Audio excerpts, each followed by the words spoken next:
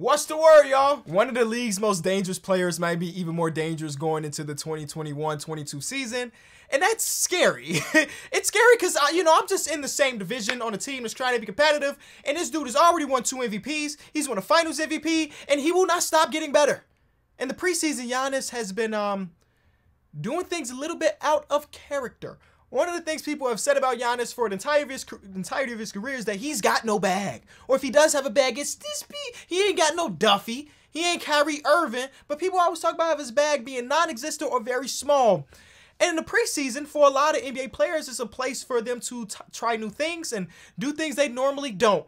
And well, let's just react. Let me just show you what the heck is going on. I talked about this in yesterday's video. When I wake up, I go onto Reddit, see what's going on in the world. It's a terrible place, but a great place at the same time because I haven't been watching many preseason games. We talked about the fact that the Charlotte Hornets lost by 50 the other night. So yes, I ain't been tuned in, but I probably should have been tuned into this one because Giannis is looking a little bit different. It's a time to try new things. And if this is a Giannis we're getting this season, we might want to get this man his third MVP award. Royce O'Neal on him, pull up, jump shot. Cool. Now, I'm not going to be one to overreact from the fact that he shot 5 for 8 from the field on jump shots, but it's stuff within this that's interesting. This move right here, if we're going to say every NBA player has a signature move, this is what I'm saying Giannis' signature move is. It is the turnaround mid-range jump shot. He's done it for a couple seasons, and this might be the year's pose to really, really break out as his move. A little steal from Drew Holiday. What we got? Eric Pascal. Shout out to my homie, man. He looked good in that New Jersey. He got a good closeout, but Giannis is built differently. I don't know, ladies and gentlemen. This might be scary for the league, man. This might be scary for the league. This is, I'm pretty sure, a miss, but he found the open spot, a mid-range jump shot, and he took it with confidence. Let's see what you got, Eric. Little pick from Chris. Size up, mid-range jump shot, cash. Listen, man, Giannis might be poised for another MVP. He sees the open look in the corner, takes it in his bottoms. Are we ready for this? Now, again, we're not overreacting from the fact that he shot well in the preseason game. It's preseason. But what I'm looking at when I'm watching that is the fact that he was taking shots in rhythm, and it was significantly faster than the jump shots he had been taking over the course of the first couple years of his career. And if that is the case, if he's getting it off faster and he's shooting it better, GG's. Hand this man another MVP award. Now, it's not just from the field. This is the same game versus Utah Jazz, and you're going to notice something significantly different. You will not be hearing crowds count to 10 on Giannis because he has improved the speed of his jump shot. It is a spin, it is a dribble, it is an exhale, and it is a release. Now, Giannis has said in the past that part of the reason why he doesn't shoot the free throw well is like cognitive. It's all in his mind, and this new free throw routine can help him, I believe, stop thinking about the fact that it's a free throw because the man was sitting there for more than 10 seconds on a lot of the occasions to miss a free throw. So we'll see what his free throw percentage looks like this year. We'll see what his three-point percentage looks like this year. But the reason why I love Giannis, and this has been on record for a very long time. This is not me joining the bandwagon. I've been a fan of Giannis since his very first season. Maybe not. I wouldn't call myself a super fan, though. I know there are super fans out there, but I didn't see that Giannis was going to be one of the best players ever his rookie season. But I definitely saw the fact that I liked him. Y'all know I'm a dude that likes projects. Sekou Doumbouya was one of my favorite players in his draft class. That boy just got flipped around like, you know what I'm saying? I like project players. So when Giannis came into the league and I didn't know much about him, but other than he was a scrawny, small forward that I put at point guard in 2K, I liked him a lot. And the reason why he has continued to get better and better and better and better and better is that he's never satisfied. And that's something, and I'm not taking it from Giannis, but that's something that I can relate to on one way or another, whether it be in my own personal life and the work. I can never be satisfied. This man just came off an NBA Finals where he won MVP, submitted himself as one of the greatest players of all time. What is he ranked? It doesn't really matter. He's like 26, 27 years old. He's got a long time left. But the fact that he won a Finals MVP, he had already won 2 NBA MVPs and the Defensive Player of the Year. He's a Hall of Famer right now already. He could retire tomorrow. He's a first ballot Hall of Famer. He could have been a dude that's like, I've done what every NBA player strives to do. I won a championship, but I also won it as the guy. I dropped 50. In a closeout championship game. I could take a month off of practice. I could come into next season a little bit out of shape. Not with a guy like Giannis, man. I don't remember the exact timetable because I'm thinking about things that happen in like real time, but he did not take a ton of time out of the gym. I remember him on Instagram Live going to Chick-fil-A and getting a 50-piece. I remember him taking the Larry O'Brien over to Greece, and then the next thing I saw of him was he was back in the gym. And one of my favorite tweets, oh my God, this is crazy. I'm like, hey, I'm fanboying out about Giannis. Give it to me. I mean, you're going to see stuff like this very often. But there is a tweet that Giannis dropped. And I got to find it real quick because I'm pretty sure I quote tweeted it. So I just got to stroll through my tweets. And as I do this, I'm realizing how often I tweet. And my excuse is that it's a part of the job. Part of my job is tweeting. You know? Okay, so I didn't actually quote tweet it, but I did retweet it.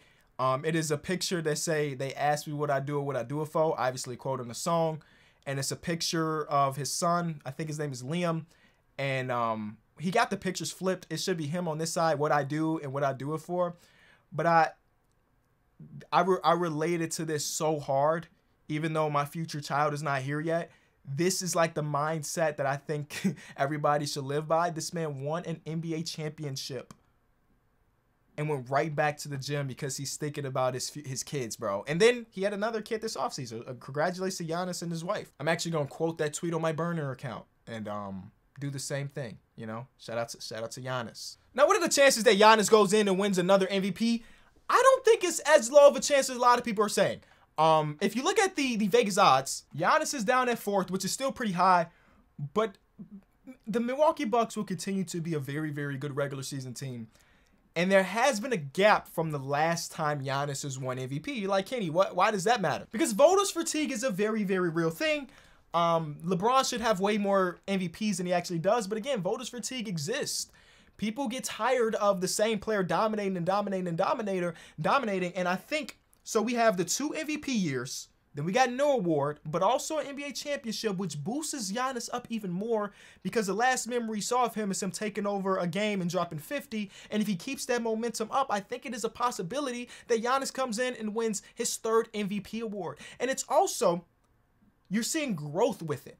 For example, like I said, LeBron deserved to win way more MVPs than he actually did. But LeBron wasn't necessarily getting better. He was just already the peak of the athlete. LeBron was doing the same thing, and that same thing was good enough to have him at the top of the league for a decade. Giannis won an MVP award, then the next year he got significantly better, right? He won a 2nd MVP award, then he won an NBA championship. And now if this footage what we're watching and all of this is gonna correlate and go to the NBA regular season, he's even better than he was with the 2 MVP awards. Insanity. And I think that could be good enough for him to win it again. Would I bet my money on it? Nah, I don't know. Voting on, look at me, just like backtracking. Voting on like season-long things I can't do it. I'm an impatient guy. I can't put a bet in October 14th and wait until April or June or wherever they give the awards to reap my reward. I can't do that. I don't know how y'all be doing that, bro. I couldn't do it. But out of the options of Luka Doncic, who obviously is going to be amazing this year, I've said this on the show before. I'm not a huge believer of what the Dallas Mavericks do. I don't really like Jason Kidd as a coach. And you have to be one of the top 2 to 3 seeds to win MVP award. I don't think Luka and them are going to do that. It's a possibility, but right now, if I'm making my prediction, they won't. Joel Embiid has a storyline behind him, dealing with the whole Ben Simmons stuff. If they don't have Ben Simmons and they still end up being one of the top seeds, I can see that. Kevin Durant is dealing with the Kyrie Irving situation, and he was in a conversation for MVP before he injured himself last year. And then you got Giannis, you got Steph Curry. So there is a little narrative part of every or majority of MVP awards.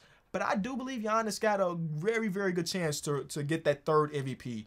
And then now we're talking about him on another level of tier ranking when we talk about the greatest players of all time to end up with 3 MVP awards, an NBA championship, and at the minimum 2 Defensive Player of the Years. I don't think he's done getting 1 Defensive Player of the Year. I don't think he's done getting Defensive Player of the Year awards either.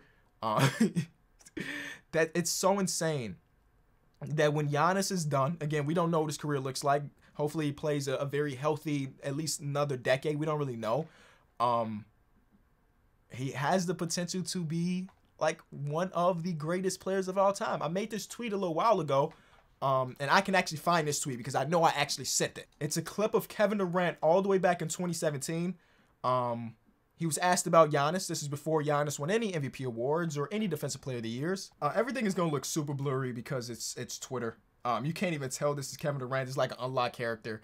But this, when Kevin Durant recorded this, Giannis had just made his first All-Star game appearance, and hopefully the audio sounds good. Let's see what we got.